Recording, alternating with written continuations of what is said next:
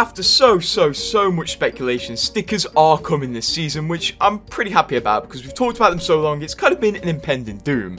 Here's a first look at them. As expected, the animation rework was for stickers, and this is what stickers look like on cosmetics right now. They are in an alright position, and you may notice that some of them are based off Moi Para's Apex Toons, which is pretty cool. These are going to be a permanent addition from now on, and they are going to be on the Battle Pass, so I guess that's one upside because it makes the Battle Pass a tiny bit more worth it. But what are your thoughts on these, and what stickers do you want in the game? And subscribe.